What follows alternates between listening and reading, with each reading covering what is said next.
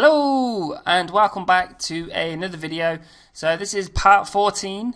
So we're now going to actually start adding in this main content. So we're going to start off with this featured text here at the top. So we'll create a H2, we'll add this line in below, add the paragraph of text. And then the next section we'll be looking at will be these two bits here. So we'll create an unordered list and we'll add these icons in.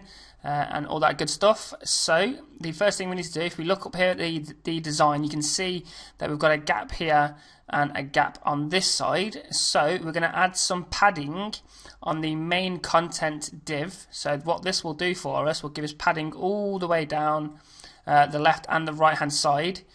So if we just jump over to DREAMWEAVER, so if we just go into the style sheet, and we've got the main content div here. So we need to add the following. We're going to say padding. So we're going to say the top padding will be 10 pixels. The right will be 20. The bottom will be 10. And the left will be 20. So if we just save that and then go back to the index page, you don't really see any difference yet, but we'll start adding in the content. So in the source view, we want to be adding our information in here in between the opening and closing main content. So we're going to create a div and we're going to give it an ID and we'll just call this featured, as this is going to be the featured text at the top of the page. And we'll close that off and just add our comment here, so featured, so we know which one it belongs to. So inside of here we're going to create a bit of space and we're going to create a H2 and then just close that off, and then underneath that we'll create a paragraph and we'll close that off. So we just need to go back to Photoshop and grab the text. So I'm going to zoom in with Control and plus, and here's our paragraph. So I'm going to grab the text tool and I'm just going to copy this text directly out of Photoshop and paste it in to our H2 here. Again, you can put whatever you like in here. I'm just copying the actual Photoshop design. And then what we need to do is then grab the paragraph. So I'll zoom out a little bit more. Grab the text tool by pressing T on the keyboard and it changes to the text tool, and select all that. Copy it out. And we're good to go now. We'll paste that into there. And if we just save the page with Control S and go to design, you can now see we've got the lorem ipsum header. And we've also got the paragraph tag, and you can also see we've got the padding on the right and we've got the padding on the left. And you can also see it's enclosed in this div, which is marked in the yellow. So we now need to style these elements. So the first thing we need to do is actually find out the color. So if we go back to Photoshop, zoom in. Well, first of all, we need to find out the font. So I'm going to grab the text tool again and just select the text. And it's actually Verdana for the actual font. And now we just need to get the color of that. So I'm going to grab the eyedropper tool and just click on the L here, and then it gives me the color. So that color is 707070. So now we need to find out the same information for the paragraph text here, which I'm guessing it's probably Verdana again. So select it and it is Verdana, and we just need to get the color. So again, I'm going to zoom in. I'm just going to click here on this P and then click on the palette down here, and that's going to be 5A, 5A, 5A. So now we've got these things sorted, we just need to go back over to DREAMWEAVER, and if we go to the source of the index page, so we need to target this H2, so we're going to say a div with an ID of featured that has a H2, do the following. So in the style sheet, we're going to say a div with an ID of featured that has a H2, do the following. So the font family, we'll just pick Verdana, and then obviously if Verdana is not available, it will go to the next one and so on. And then just save that. We want to give it a color, and the color is 707070, and then the font size we'll say 14 maybe we'll increase it a little bit more. Go back to the design.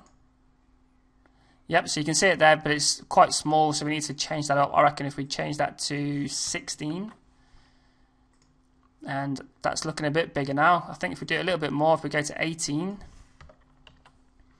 and then go to the index page, and that's looking a bit better now. So if we just go back to Photoshop, zoom out a little. So as you can see here, we've got a line underneath, and we've got a bit of spacing from underneath the H2 to that line, so we need to create that. So we'll go back to DREAMWEAVER. So this H2, we need to add some more styling to it. So we're going to say padding on the bottom of the H2, just say 10 pixels. Go back to the index. You can now see we've got some more space underneath it now. And then the final thing we're going to say is border bottom. It's going to be a 1 pixel line. It's going to be a solid line, and we'll just say black for now. We need to find out that color and just save that.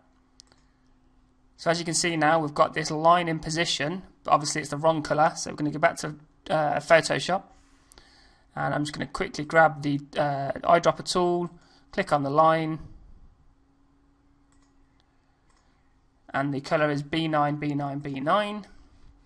So if we go back to DREAMWEAVER, into the style, and change the word black for B9, B9, B9, close that off. And you can now see that starting to take shape. If we just preview this in a web browser by clicking on the globe and clicking Chrome, or whatever browser you use, I'm going to hit refresh, and you can now see that starting to take shape. Now we need to control this paragraph tag as well, because that's far too close to the line.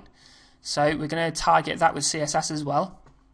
So if we just go back to the style sheet, well, in fact if we go to the source of the index, we need to target the P, so it's going to be div with an ID of featured that contains a paragraph tag, do the following.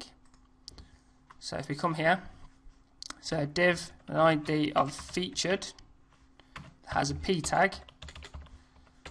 We're going to use the following code. The colour of that is going to be 5A, 5A, 5A. So if we just preview that, so the colour's changed, but we need to kick it away from this grey line. So we're going to use, if we go to the style, we're going to say the top of it. So we'll say margin top 10 pixels, and then just preview that. So as you can see, it's kicked it away, and it's looking really close now to the Photoshop design. What we do need to do is justify the text, so it's a straight line here and a straight line on this side. So on the P tag, we're going to use text align, and we're going to say justify, and save that. Go back to the index, and it's now straight on both sides, which is looking quite nice. If we just come back over here, we want to change the actual font size as well. So we're going to say font size is 13 pixels, and save that out. And if we look at that, it's a bit too small actually. We'll bring that up a bit. We'll bring that to, say, 15.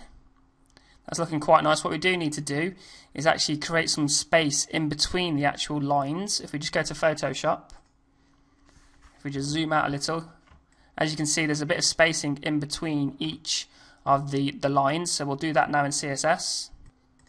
So if we just go back to DREAMWEAVER, and we want to use the following property on the paragraph tag. We want to say line height, and we'll say 30 pixels, and if we go back to the index, you can now see we've got 30 pixels in between each of the lines. That's looking quite nice now as well. So we've now sorted that portion out. What I'm going to do, I'm going to pause the video here. I'm going to create a couple of more videos, and we'll be adding in those unordered lists. So hit one here on the left and one here on the right. And once we've done that, the final thing to do is add in the 3 images at the bottom, and the conversion from the Photoshop design to an actual website will be complete. So as usual guys, thanks for watching. Please leave any comments below. Feel free to subscribe, and I'll catch you in the next video.